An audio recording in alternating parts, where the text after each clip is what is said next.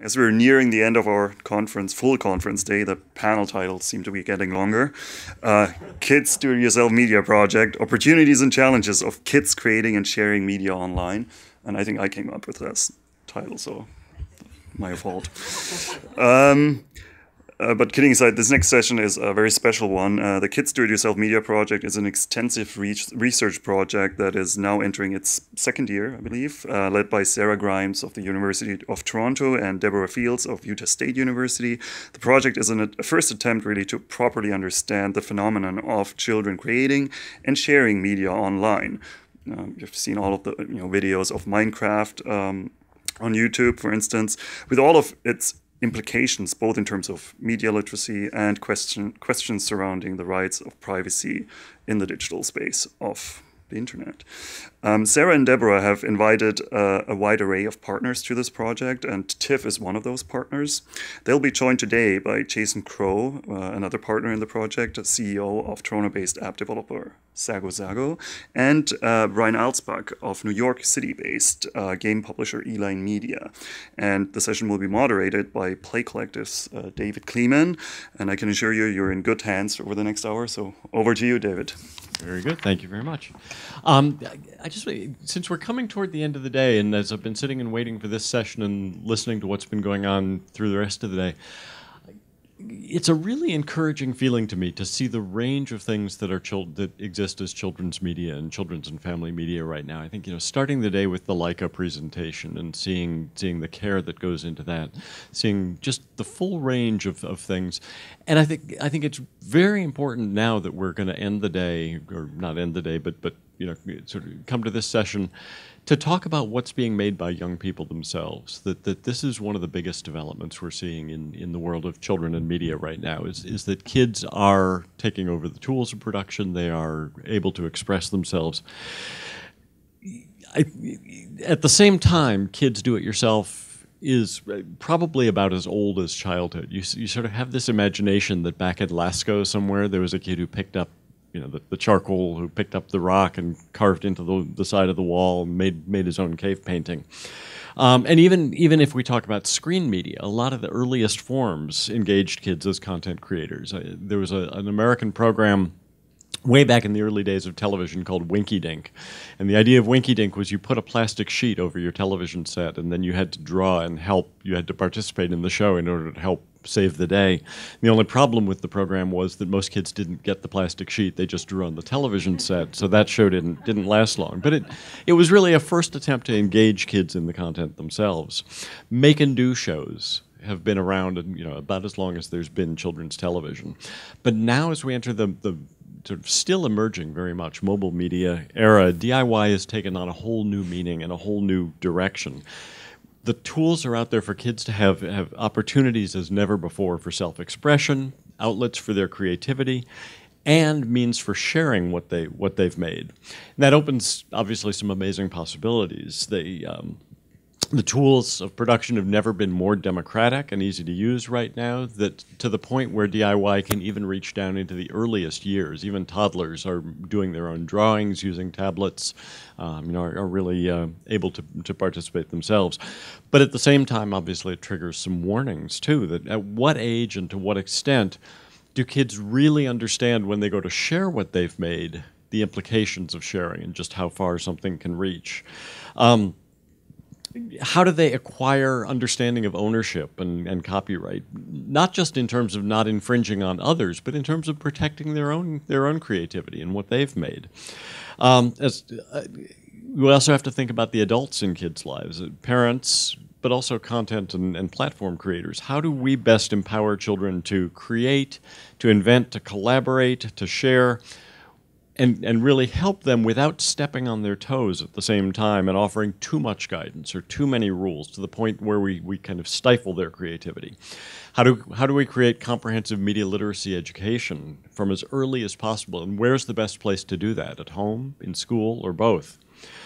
Self-expression is a human right under the Convention on the Rights of the Child. Good thing we're north of the border, so I can talk about that. Back home in the U.S., don't get much chance to talk about the Convention on the Rights of the Child.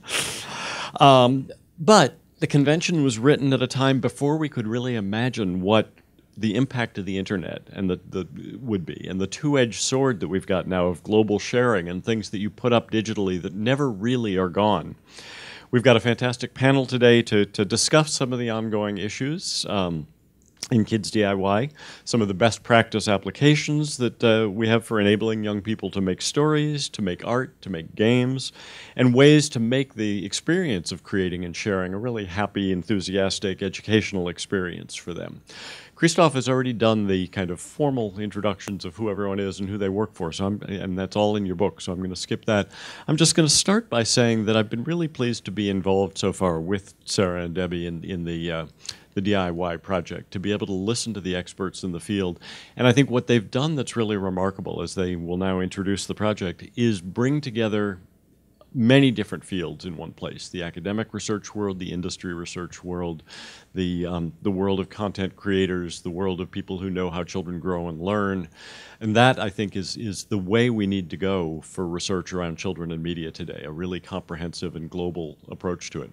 So with that, let me invite you to introduce us to the project.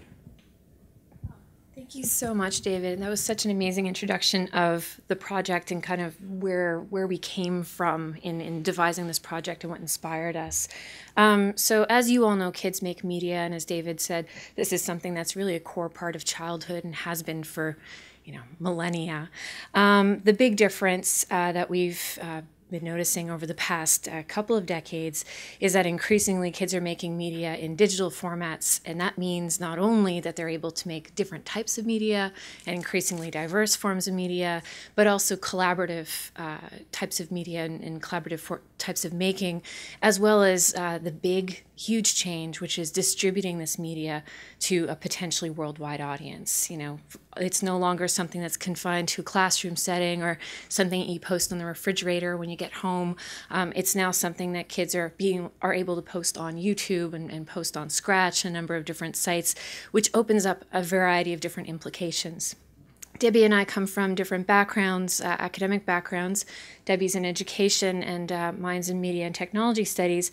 And we're both really focused on the amazing opportunities and benefits that making media and kids' increasing participation in media making can have for kids in terms of their learning, in terms of skill development, in terms of their cultural and communications rights, as well as in terms of their well-being, their cultural experience, their relationship with peers and their socialization and self-identity. But we're also really fascinated and kind of concerned and interested in some of these implications that David mentioned in terms of things not quite being caught up to the practices in terms of regulation, in terms of our thoughts about privacy, in terms of children's authorship rights, of how they're engaging with copyrighted materials for remix types of projects. And these discussions are kind of sporadically emerging in all these different formats. And we really want to create a place where we could talk about these things with the different people who are actually involved and get a broader view of the phenomenon, of the implications, and what we might be able to devise in terms of best practices and regulatory support systems. One of the things that we were really surprised by was that there was a lot of research on kids' DIY media in little pockets that looked at anecdotal examples or specific platforms or formats, but there was really something lacking in terms of giving a broad view. Like, what are the actual practices across platforms, across different media types? How are kids learning and how are they jumping from one to the next? What types of support systems are in place, and how are designers making decisions when it comes to these tricky issues like privacy and censorship and copyright, and how much information to share and how much to allow kids to post and that type of thing. So we figured that the best way to do this was really to build a partnership that brought together the different people who are involved in these discussions or people who would like to be involved in these discussions. And that's the Kids DIY Media Project. So it's a cross-sector, cross-national partnership aimed at advancing our understanding of an important emerging phenomenon, children's increased participation in making and sharing digital media creations online. And it's a SSHRC-funded project funded by the Social Sciences and Humanities Research Council of Canada. It's a 3-year project with a possibility of becoming something more sustainable longer term after the 3-year development period is over. Really, we're aiming to map the various opportunities and challenges that are involved for kids' education, cultural rights, and creativity around this realm of practice. So far, we have a number of different amazing partners who've taken a chance on getting involved with us in these early years of developing the partnership, and I have them listed here. And it was really important to us to bring together people who are actually involved at the ground level in developing tools for kids, as well as educators and parents and different people who are involved in child advocacy, as well as kids themselves, to talk about their own experiences as creators, how they're engaging with these issues, if they're engaging with these issues, and what they think about them. Our key objectives with the partnership, in addition to creating something that's more sustainable and long-term in terms of a group that can come together and deal with emerging issues relating to kids' digital media creation, is to identify the types of support systems, so regulatory, infrastructural, and technical, so design, required to foster a rights-based, child-centric, inclusive approach to children's online DIY media production, which will in turn support children's learning, cultural participation, and digital skill development. And within this, it kind of seems highfalutin to obviously want to develop academic understanding and kind of advance academic knowledge. But more importantly for the project, and one of the reasons that we're working so closely with partners from the get-go with this project, is that we want to produce things that will have tangible outcomes for the stakeholders who are actually involved in kids media, production of tools for kids media and support. So this includes a best practices document. We want to create a number of policy recommendations, as well as info sheets and activity pages for kids, educators, and parents. And I'm going to hand it over to Debbie to talk about where we're at in the actual research that we're doing. So like Sarah mentioned, we are, and like Christoph introduced, we are just about at the end of our first year of really starting to get this project off the ground. And so I get to share some of the things that we're doing and some of the ways where we're going, but it's going to be very brief. So hopefully it'll generate some questions and some discussion. We can talk about the topics that are of interest here. So one of our first year goals were to, one, review all the literature we could find on what to show the educational and communicative and identity and et cetera values of kids making and sharing things. We also indulged in a long search to find all sorts of websites where kids share stuff they make. Not a trivial sort of thing to do, actually, as it turned out. Started to analyze and compare those sites, and then we have, we're also, as we do that, studying all the terms and conditions, the privacy policies, all the legalism, all those different things that are built into each of those sites. So the theme of our year this year is sharing. So in education, where I come from, there's a lot of talk right now about kids making things and creating things and the educational value you get when you make something yourself, right? You debug things, you work through problems, you maybe try it out with an audience, you know, maybe it's your parents or on your refrigerator or in your classroom, or maybe it's online. But one of the things that is really not talked about a lot in certainly academic literature, and sort of the implications of it aren't always that clear. What's the role of sharing in that making enterprise, right? And this is one of those particular great things that can happen online, is you can share things that you make and have an audience, you can get feedback, all these sorts of things. But when we went to look at the literature, this was either really an implicit sort of thing, like, oh yeah, kids shared, and we're not really going to talk a lot about that. Or we just assume that it happens and it's good and we don't need to think about it. But one thing we've learned is not to take that for granted. Because when we look to find all these websites where kids share stuff they make, now I think a lot of us are familiar with some big ones like Minecraft and Scratch, and there's a lot of fan fiction writing sites. YouTube might be a site like this, those sorts of things. But then there's a lot of smaller ones and a lot of emerging ones. One thing first found is that there's a lot of sites that don't necessarily support making. There's a lot of come play our game, come play our virtual world, those sorts of things. So that just, you know, we're not looking at those. And the next part was we had to eliminate a lot of sites because there might have been making but no sharing. So maybe it was a content generation tool, but there was no way for kids to see what anyone else was making with that tool, or to share what they had made. I mean, maybe you could make something and print it off, but that doesn't really count. So we wanted something that was shareable. And as we started analyzing those sites that we did include in our study, probably about 150 to 200 sites right now, we found that there are often really limited networking and sharing features. And it's been really fascinating to sort of begin comparing what the different features are on different sites. What does this mean for what kids can do and express, what kind of feedback they can get, and those sorts of things. And yeah, so that's one of the themes of this year.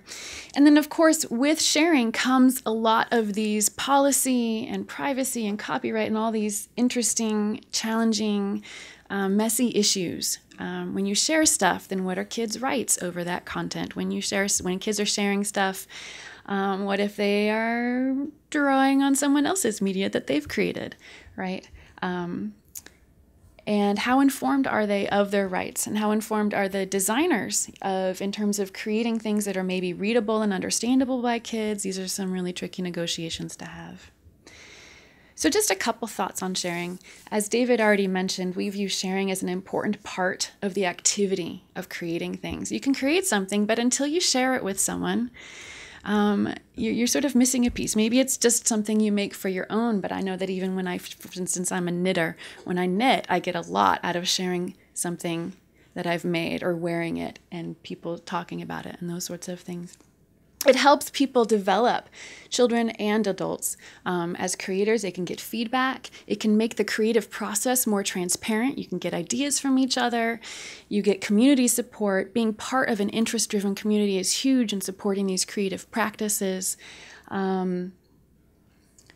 So it's really important that way. And then, of course, there's all sorts of barriers. I mean, one barrier, of course, is people are just mean sometimes, and kids are also just mean sometimes. And what do you do about mean kids? You say, that's ugly, or that's stupid, or I don't like it. How do you help create a more constructive conversation? How do you moderate sites, especially for young children? How do you educate children about appropriate ways to behave online? And then, of course, the issues of ownership and even just the design space that allows for sharing and those privacy things. So as we have developed our scheme for comparing these 150 or so websites, these are some of the things we're looking at. One, how do children represent themselves, right? And is there a presence for children online? A lot of the spaces we're looking at aren't necessarily designed for children. In fact, it's a pretty gutsy area to go out and design a website that's mainly directed for children, and Jason can talk about that. So when they are there, how are they represented, and what kind of ways can they represent themselves? What kinds of designs are out there in terms of what the media that they can share, but also the designs of the website? What are the range, and what can we, as we start comparing those, we want to hopefully share some best practices or, multiple models for what might be productive in terms of kids sharing. All the different models for managing and moderating, and then, of course, that issue of transparency, again, in terms of policy and legal issues. So I think I'm going to hand it off. Debbie's just given the invitation that we need. Jason, would you tell us how you do manage that? Jason is. I don't have that much time, David. But no. Maybe we'll get to that in the Q&A. Do I have to do anything to get the next slide up? Do we have Jason's presentation? Just takes a moment. Okay. I should have answered your question. Well, I'll start. My name's Jason. I now run a studio called Sego Sego, and before that I ran a studio called Zinc Row. Kind of the same studio. Ever since I got into this space this is 14, 15 years ago, I've been fascinated by the idea of creating sort of curated experiences and tools where kids can create content, share stories. The very, very first project we ever did was a sort of collage building tool. Shortly after, we built a storybook building tool with the CBC, where we enlisted storybook authors and illustrators to provide the content, and then invited the kids to rearrange, add, modify, and write the story. We did that in a number of different ways. You could write a whole story. You could take turns writing pages to the stories. We applied the same sort of idea in all sorts of different situations. Probably the biggest example is a website called the Zimmer Twins, which still exists today, where kids can go on and they can write little 1-minute animated stories, and we give them a library that's quite vast of stuff that they can work with, but they provide all the dialogue, and that's a fascinating little peek into the world of sort of moderation and privacy policies and all the practicalities. And all the time, there's sort of like this sort of top-level view of the value of all this stuff. But I'll tell you, when you actually go to implement this and you try to get people to pay for it and you try to worry about the lawyers and everybody else, it gets pretty messy pretty quickly. So I think I got invited to the room basically to speak to those kind of messy points. I thought I'd just use my brief time to just share what I'm working on right now, which is apps for quite young children. At Sego, we create apps for kids sort of 2 to 5. Here they are. So we started this project about a year ago. We've since launched 8 apps, and they've done very well. So we're coming in at almost 4 million downloads.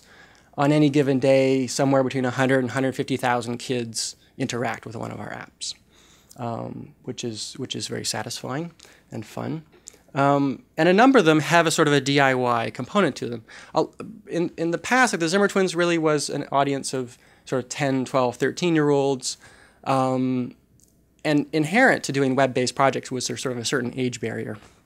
When it comes to touchscreen devices, we can go a lot younger, and it gets quite fascinating. Probably the best example of this, a sort of content creation at a very young age, is an app called Doodlecast. And instead of trying to explain it, I was going to show you a video. I will draw a train. I'm drawing a train. I will do the S and the T and the 1 and 2 and 3 and the 4 and 5 and 6. Now this the 6. What's your favorite food? Hot dog. A strawberry. A pancake. I like it with Parmigiano. Now I'm gonna draw a bee. He's very buzzy. Can you put a candle on the birthday cake? Yes. Let's draw the people. Purple, yellow, and pink. Happy Birthday to Michelle. to Aunt Michelle. And then you should do like little black dots because like you know you were wearing at the party yesterday. Done? Okay, now we can watch it. I will draw a train. What is Ella's favorite color? Purple, yellow, and pink. Look. Okay, let's do blue. Baby blue too. I like baby. That's the funny part. Yeah. To Aunt Michelle? Sent. We did it!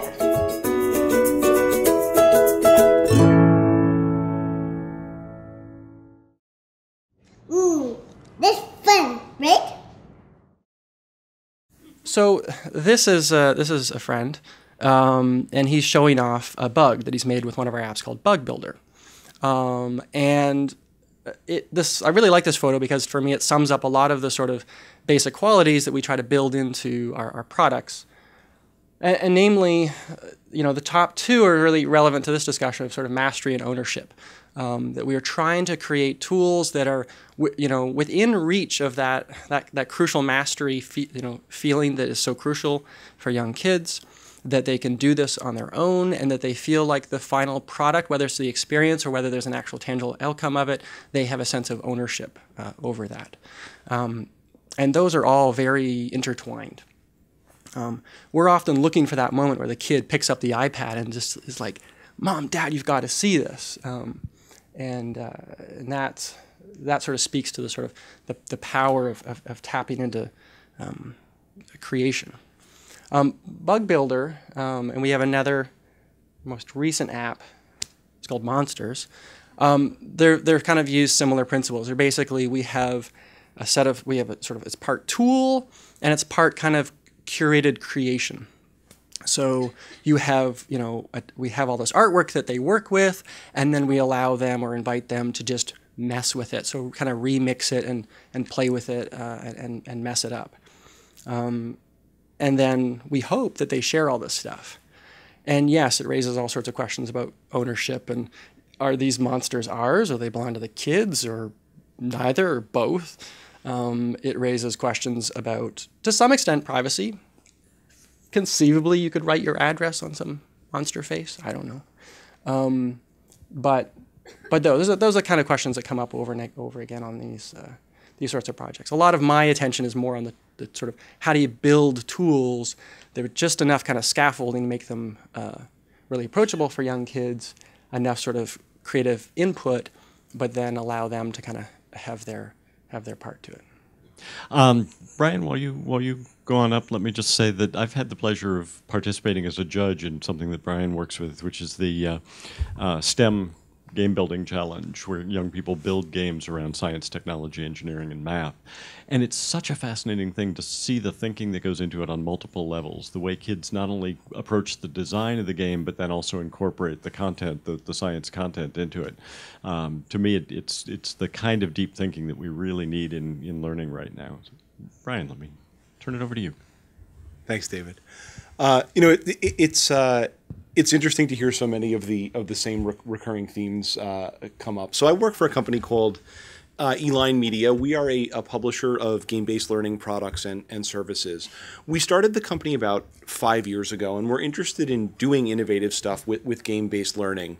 And we quickly ended up on the theme of, I think like all of our panelists today, youth media creation as a pathway to kids building really interesting and tremendously valuable skills across a whole range of subject areas and life skills. And so that's been a central theme of what our company has been working on. The project I spend most of my time on is the one you see on the screen here, which is a project called GameStar Mechanic. GameStar grew out of academic research at the University of Wisconsin-Madison, NYU, and the Institute of Play in New York City. And the concept was very simple. It was, could you create a game that taught kids how to design and make video games? And along with that, build critical thinking skills, problem-solving skills, a motivation for design and engineering, systems-based thinking skills. The product is geared at middle school age kids predominantly. The sweet spot is kind of about 9 to 14-year-olds. And it's really the first experience we would hope kids would have on an engineering technology pathway. What's interesting is when the researchers were first doing the learning design and the pedagogy behind GameStar, they learned that you needed 3 components kind of all working together to make the content, this concept of youth media creation work, and not surprisingly, they're the ones that we've discussed. You needed a tool to teach kids and introduce the concepts of something like game design. You needed a tool where kids could actually design and make games. But what was interesting was when they just had those 2 components, they found they weren't getting the learning outcomes that they wanted to. When they added the 3rd component, which was a community where kids could share, interact, get feedback from other kids, iterate on their designs, that's kind of when the magic happened and they started seeing those kind of outcomes.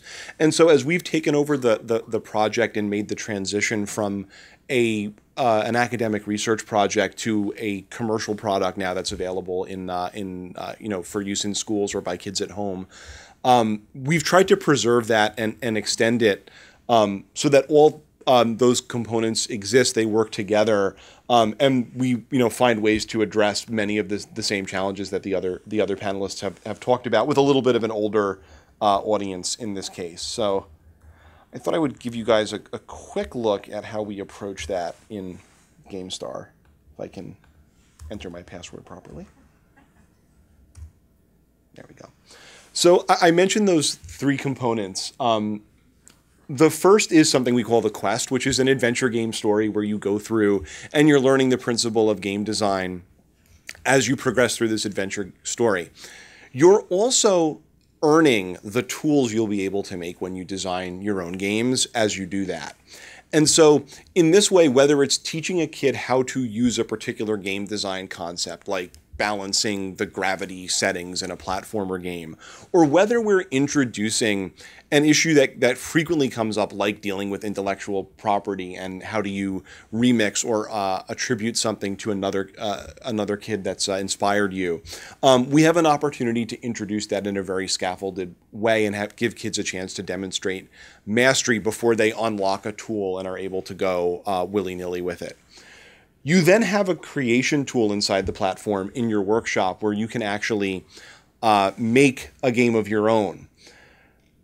But crucially, when you've made a game that you like and you think is cool and you're ready to share with the community, you can publish it to an online community inside the platform that we call Game Alley, which is, I would say, conceptually similar to a YouTube-like community, but very constrained around the concept of working with others and working with your peers to iterate on and improve your game design. So when you publish a game, and we'll look at one that I made, your game gets its own page in Game Alley.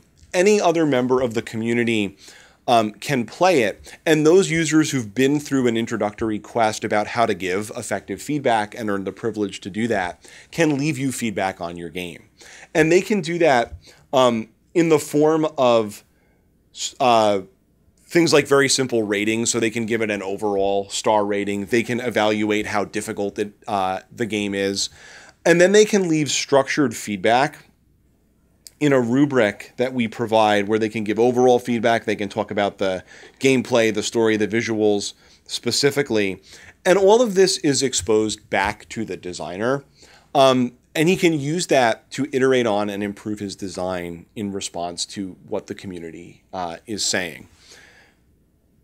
We also collect, as you play through, quantitative data about your game, and we expose that again back to the designer. So not only do you see what folks are saying about your game qualitatively, but you can actually see how things play out when they actually play your game. So for example, real quickly, I'll bring up the game stats for that same game I just showed you, which is my attempt at an action-oriented puzzler game, because a kid challenged me and said you couldn't make a puzzle game in GameStar, and so I felt compelled to respond. This is a very simple visualization we show to kids. It was actually one that we use as game designers. Some of you have probably seen something like this if you've played around with Google Analytics on a website. This is a funnel visualization, and what this says is each one of these slices represents a different level of my 7-level game. And the top of the funnel represents how many players started that level, and how many players finished that level is the bottom of that slice. And so you can very easily see what the progression of players through your game is, and we give kids some tools so they can understand what this means, right? What does it mean if your funnel is a straight pipe? Well, it could mean that every level, that the game is really, really easy, and so everyone who starts every level finishes every level. Or it could mean that you've made an exciting game, and it's so cool that they want to play through it, and beat each level, even though it may take them a couple of tries, and we can expose that in the qualitative and the quantitative feedback as well. We deal with kids who are unkind, not surprisingly, and that's why we moderate the community. But I would say the most significant thing that we've learned is that in addition to providing the tools, you have to set sort of the cultural norms of the community, and because we very heavily reinforce in the tone of the site, in the way our moderators approach things, it's a place about game design. And so constructive feedback about your game, even if you're pointing out something that a designer could have done better, is totally in scope, but a hurtful remark for no purpose obviously is out of scope. And we find that by reinforcing that, kids start to reinforce it too, and it's certainly not 100% of the time, but we get kids who will make that remark about someone else's feedback, and they'll say, well, don't just say that this game stinks. Say what could be better about it. Good, thank you. One of the things that intrigues me about this is it seems to me there are multiple motivations for creating and for sharing. And I'm interested in both in what the research has found and also in what you found through practical projects about why people approach wanting to create and share. And when they do that, for example, what we've just seen with GameStar, you can share for reasons where you're really eager to get that feedback, and you can share because you just made this and you want to get it out there.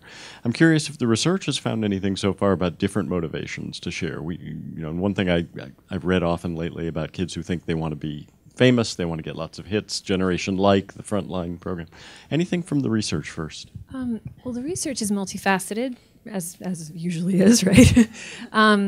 But what it shows is that there are various different motivations. And one of the things that we were really interested in was actually looking at this from a perspective that was inclusive of different types of motivations, as well as different types of making, right? So one of the big challenges we had was, what do we include as media making? What do we count as media making? And not just websites, that's just step one. There are other places too. But what kids get out of it and what their experience is. The previous research is really, it depends on what the discipline is and what they've asked kids about oftentimes. But even within one forum, like a Scratch or a GameStar Mechanic, you probably have archetypes of the different types of kids that engage for these different reasons. And the really interesting thing that the emerging longitudinal research shows is that a same kid can go through different motivations over the course of their interaction with a particular tool, or as they jump from one tool to the next, or if they're having a good day or a bad day. It completely depends. So it's keeping that open mind about it is part of the challenge, because how do you support multiple reasons and multiple ways? And do you find that in the creation of it? Are there kids who create games and just put them up there and leave them behind and never look again, and kids who really want to engage in a give and take? It's precisely what we see, play out in a community like GameStar. There are various motivations, and kids shift between them. As sometimes as their moods shift, but sometimes as they engage more deeply. A significant motivation in something like GameStar for kids is to get a lot of plays on their game. To get, I didn't show you the top page of that game, Allie, but there are various sections your game can end up in, highest rated games or featured games where our community moderators find something and pop it up there. And so that's a significant motivation for a lot of kids as well. But as kids get more deeply engaged, for those kids who really, really dig it, it becomes more and more about the feedback, and kids actually want to get it, and they tend to, as that happens, be more appreciative of good feedback, and will compliment the person who left it, or go and become a follower of the person who left them good feedback, or will pair off and enter a little collaboration in giving feedback to another kid, and they tend to react negatively to kids who leave unhelpful or unkind feedback. And I'm guessing, Jason, that there's less of concern about the motivation. I mean, kids at the age you're working with are natural creators. Well, yeah, a lot of it is actually just an acknowledgement of their mastery of a skill or something that their mark, and so it's as simple as sharing that often with mom and dad. But there's also a sharing component which is specifically motivated by the parents, which has nothing to do with the kids, and which is you have to be aware of too. So for a lot of parents, they'll share it with their social circle or other or wherever, but they have different motivations completely. And how do you build that into the scaffolding for it so that kid can share with parents and parents make the decision of how widely to share it from there? The practicalities are a little bit tricky, but in the case of the apps that we do, we just make it relatively easy to get the content onto the device's camera roll, and then we steer clear. We actually used to have abilities to link accounts to YouTube or Dropbox or various services like that, and it just got too problematic with COPA, so it was all taken out. When it comes to, so you've got these really conflicting forces of voices saying that we want it to be easier to share, and voices saying, yeah, but that could be bad. So you have to figure that out. Now with the Zimmer twins, it was an older group, and we saw also like the full range of motivations, and it was fascinating to see the diversity there. The kids who just would make stuff and never look at anybody else's, to those who became like heroes within the community and who became mentors. And some of them, I'm pretty sure, are in their 20s, who are like continuing to go back to the site to like give feedback and suggestions, and even coach new members on the culture of the site, which is fascinating. I'm curious about the role of adults, whether teachers or parents in this case. I mentioned at the beginning that you want to create an opportunity for the adult to be a good play partner, to be a good supportive, guided play, to guide what they're doing, but without stepping on the kids' creativity. Are there best practices, if there are content creators here who are thinking about adding in a creation aspect? Are there best practices? Well, there's a lot. One of the things we found is that the kids who tend to post the most stuff online, in particular, one of the websites I study is Scratch, which is a lot of programming projects, is that those are the kids who have the most resources at home. They have family or teachers or friends who are encouraging them to go on.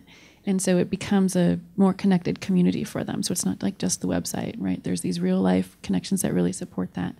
In terms of one of the big challenges, I think, in helping kids create stuff is helping them develop the skills to do it and the confidence to share it, while then also leaving room for that creativity. So we've found a lot of success with like an art studio model, right? Where you give like a challenge, and you can imagine like websites or apps, saying, hey, make something that does this. But it's a very open-ended challenge. So it might help them learn particular skills and then move on from those. You were talking before we came up here about one that had a framework to it where the kids didn't realize really there was a framework to it. They thought they were operating in a free environment and only figured out later. Yeah, I do. So some of my work involves like virtual creations, like with Scratch, and some with more physical things like sewing with conductive thread to make your clothes light up and those sorts of things. And with that, we'll tell kids, okay, you have to make a project that has 4 lights and this little microcontroller and 2 patches so that when you squeeze the patches, the lights blink in different patterns. But we're not going to tell you where those lights have to be or where the patches are going to be or what the shapes they are in or what this whole backdrop is. And maybe it's on a hoodie, maybe it's on a monster that you squeeze. And so the kids feel like they've been immensely creative. They're learning certain skills that give them the abilities to move further in that creative medium, and find it very works and borrow that from really art teachers. Brian, how do you support in a situation like the STEM competition? How do you support the educators to be good mentors without guiding too much?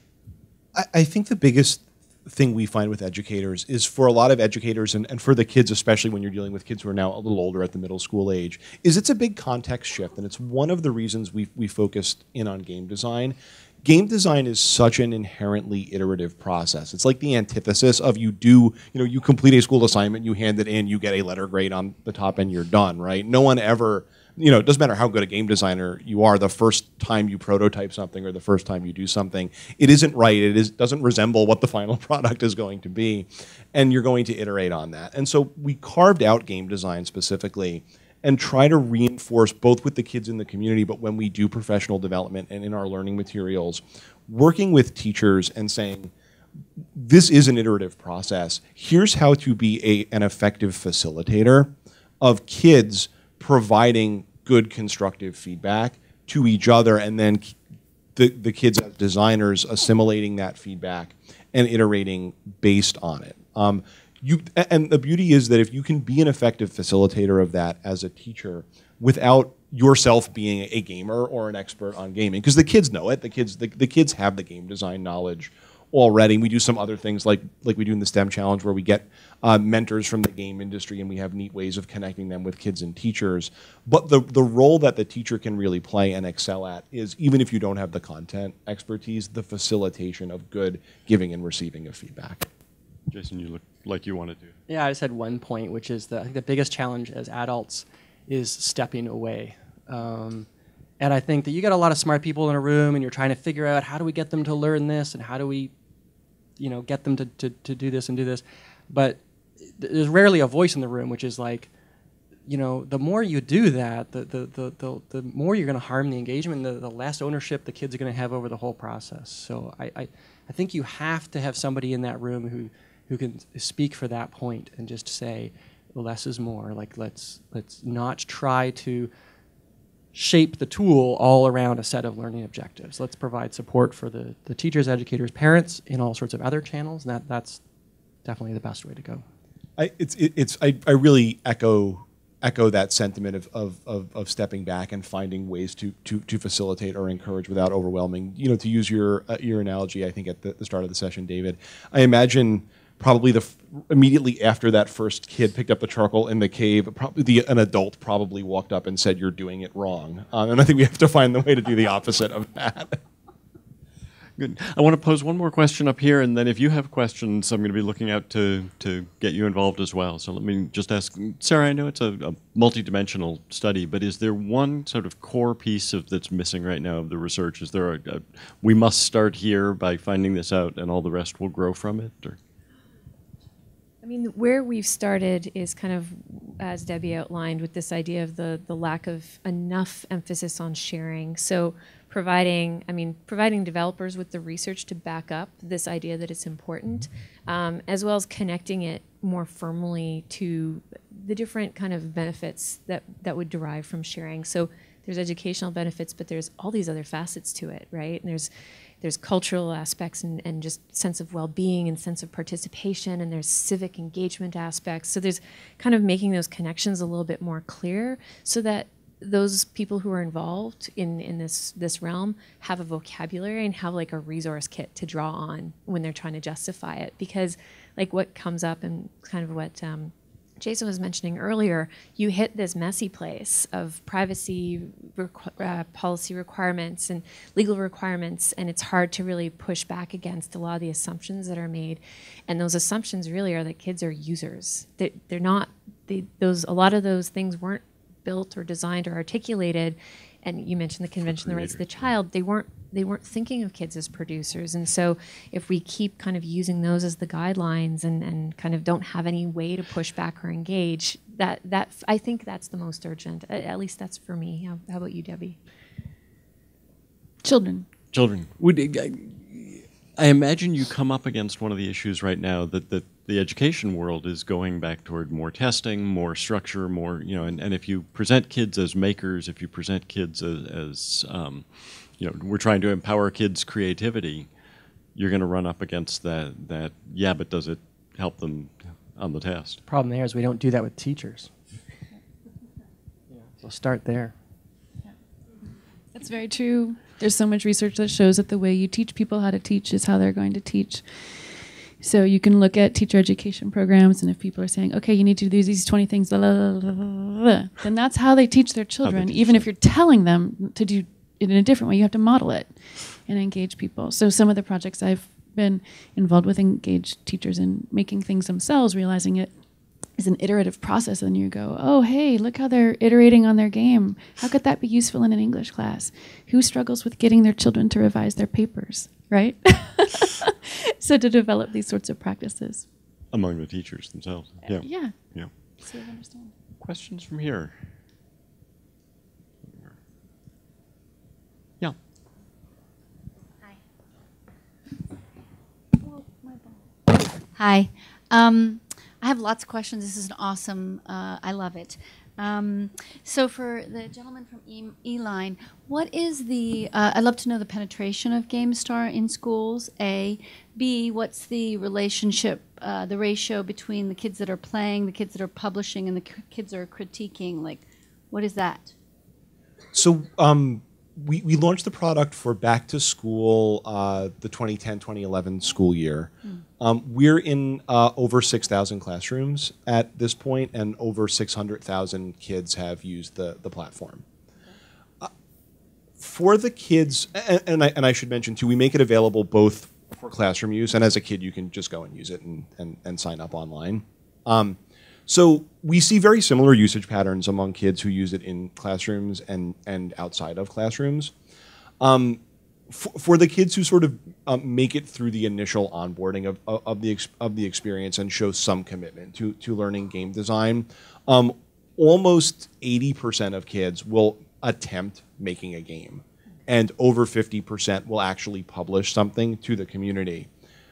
And almost every kid who does publish something to the community leaves some sort of feedback on another kid's game, even if it's just that simple, a rating, quality and difficulty rating. Okay, that's pretty interesting. And I'm wondering, from the gentleman from Sago, Jason. Are you interested in taking your content into other media? Or are you just... We're interested, but I think in a very kind of, in a long view sort of way. So we were founded on the principle that was sort of like the anti-trans media company, where we were like, we want to make digital play, we want to make it amazing, and so we just want to focus on that. I think that we and our sister studio, Toca Boca, are obviously kind of getting to a point when we have a large audience and things, we're sort of hitting our stride with that, and so then the question always comes up about taking it to other media. Yeah, well, it's a fierce brand. I mean, Toca Boca is amazing. It's like, man, you did 8 apps this year? Yep. Is that what you said? And so is that your projection for next year, too? Like, are you just on that Yeah, that track? was a little intense. Yeah, that's a lot to do very, very quickly. Yeah. 7 on a long weekend this year. Yeah. we're actually aiming for 7 this year. Oh, that's great. Other questions from the audience? Let me ask. We've talked a little bit about safety, and we obviously need things like COPPA to. I mean, there are real issues, there are real dangers out there, but can you see us a best way of evolving forward so that we've got rules that protect kids but also allow creative expression? It seems like what we've got right now really kind of constricts people in ways that we're losing a lot of the opportunity. Yeah, I mean, this is really one of the questions that's I've felt most passionate about in this project. And I don't think it's one that academics could ever answer alone, no matter how much we studied it.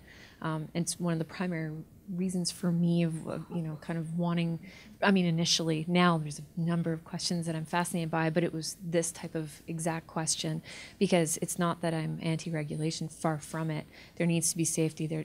Children need to be protected against having their data exploited, and their privacy infringed upon, and all of these things are real. It's just achieving a better balance, and I think that it has to do with who's at the table when these discussions are taking place.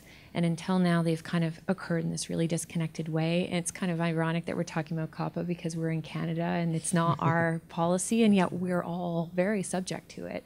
So those exact types of decisions being made by people who aren't necessarily the ones who are working with kids or making things for kids in these really hands-on kinds of ways. How do we move forward? How can we achieve a better balance?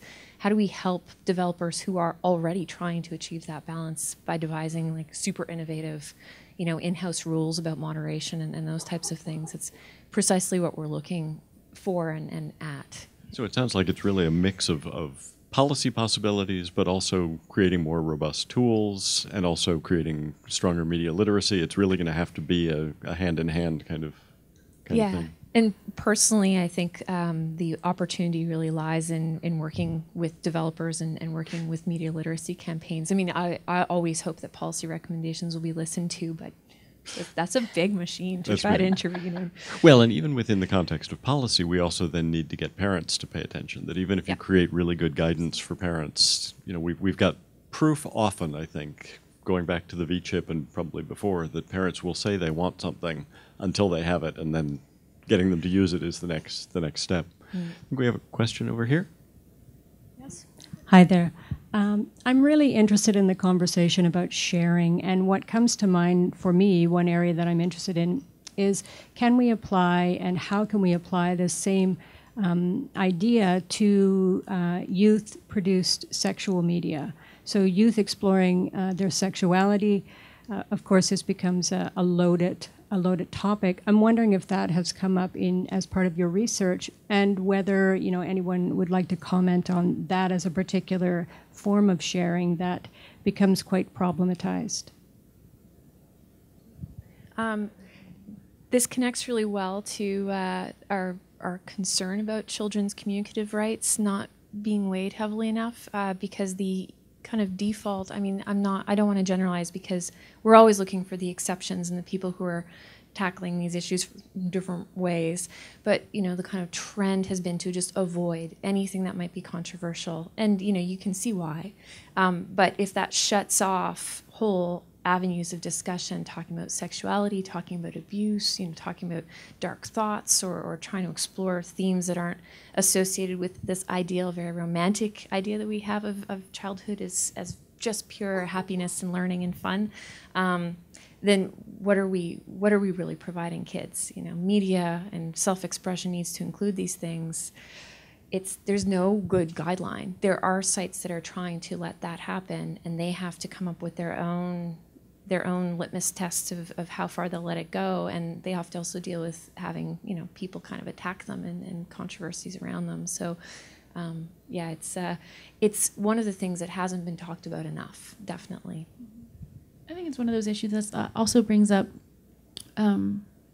layers, right, of sharing and creating safe communities where those things are okay to share. So there's some great research by people who work with kids in creating dramas and videos and those sorts of things that help them explore their identities and share those. And I mean, one thing that I was thinking of earlier in this hour was, and that this sort of brought up for me, is that there's like massive website sharing. You can create smaller communities within that. You can also use some of these ideas, right, on the role of sharing just to help work in a classroom or a small group, right? Sometimes that's where sharing helps, and just getting feedback from other people on how you're expressing yourself or support and those sorts of things helps in those areas too. So we can learn backwards and forwards from these conversations, not just about, oh yay, massive websites and apps and those sorts of things, but also about more localized and tangible kinds of creation too. We're pretty much out of time, but I don't want to let the opportunity go without giving Sarah and Debbie a chance to say, are there ways that people can be involved? How would you like people to connect up with you and contribute to the ongoing work? Yes, well, as I mentioned, we're currently in a development phase. So the next 3 years, we're developing a partnership, but we want to work towards something that's longer term, more sustainable, and includes a wider diversity of voices. So people from different industry sectors, people who are engaged in different forms of child advocacy, children who are engaged in making, parents and teachers who are interested in supporting it, and really participation doesn't require that much. We're looking for people to contribute thoughts and opinions. You can keep up with the project on our website and download reports. We're making everything available freely, and we'll be kind of developing ways of getting involved to different extents, in formal ways and informal ways as we move forward. And we have a more intimate workshop in 2 days. We do, yeah. Very good. Please join me in thanking Jason and Debbie and Brian and Sarah, and get involved. Thank you, David.